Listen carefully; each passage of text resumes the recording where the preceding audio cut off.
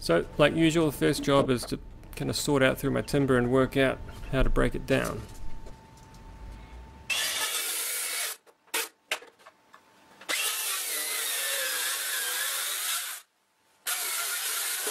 For anyone who didn't see, I've got a new table saw, and this massive sliding table makes it super easy to straighten out a board.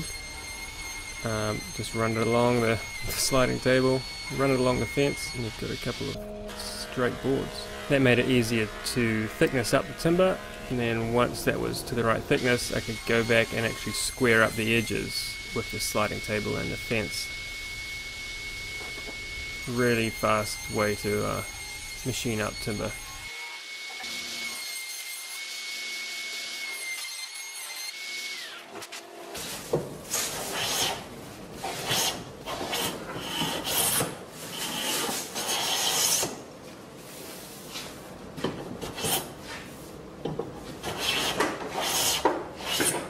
So I'm relying pretty heavily on this job, on this CMT front door router bit set.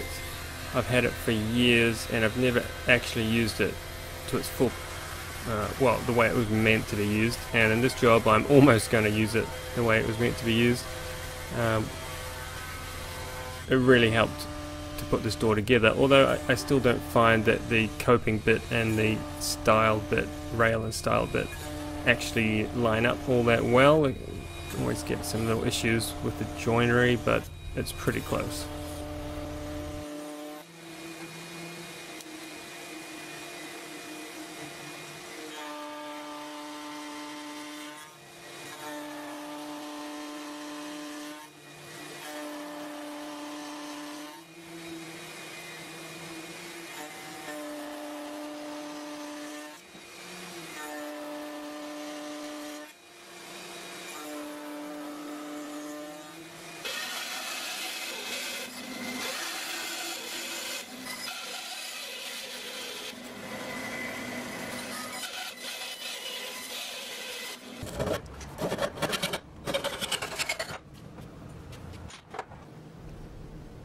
So with all the pieces cut and molded, I can mark out for the mortises. Now I was planning to use my benchtop mortiser, but it wouldn't go deep enough the way I wanted to do it, so I ended up just setting up my drill press and drilling a bunch of holes.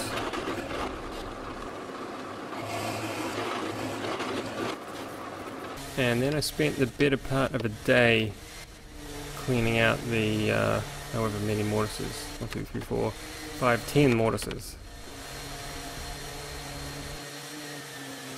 Saying earlier about the coping bit not quite doing its job properly, something was off by about 1/2 mil, so I had to just trim out inside this coped area just a little bit, but ended up having to take quite a bit out just for the size of my 4mm chisel. But anyway, it made things work and it was good.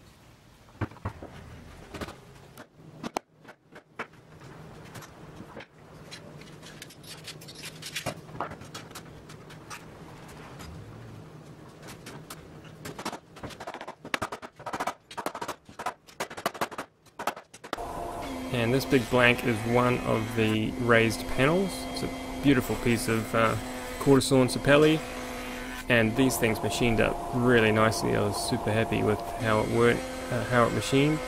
The bit I'm using is actually my father-in-law's, and it's been around forever and probably never actually used, so it's still really sharp, so you can see how crisp the cut was.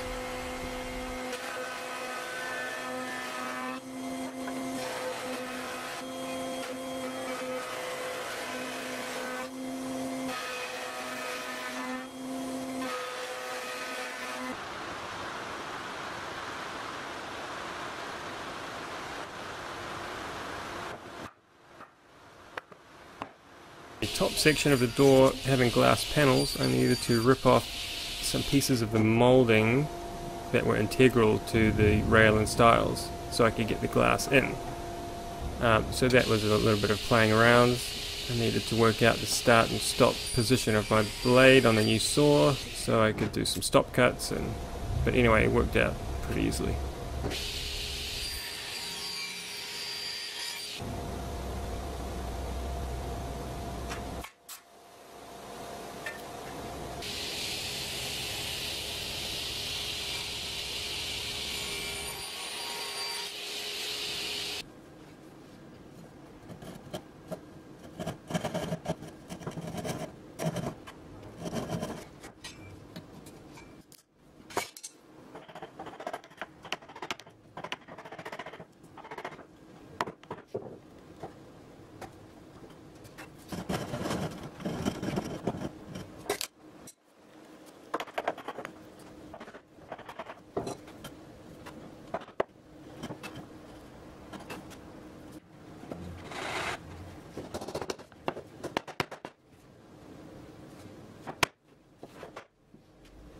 I was originally going to do my best at some Hell tenons or hidden fox wedge tenons, and if anyone saw my Instagram you would have seen that I did some tests and the sapelli was really brittle and splitting way too much, so I ended up just using some epoxy just because I felt like I should put something in there, and then later you'll see I do some through dowels to pin the tenons in place.